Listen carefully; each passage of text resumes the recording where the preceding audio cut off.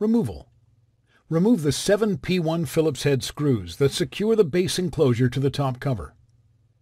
Note, the 2 screws on the bottom edge are shorter than the other screws. Carefully detach the base enclosure from the top cover clips.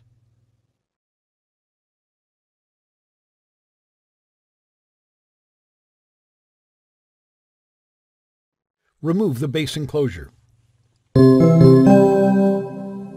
Replacement. Place the base enclosure on the top cover and align it to its securing clips. Press down firmly to reattach the base enclosure to the top cover.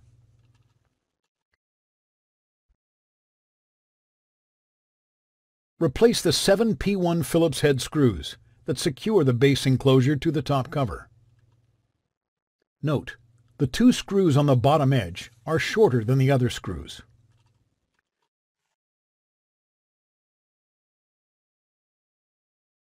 Thanks for watching. Please click subscribe for more videos and weekly updates.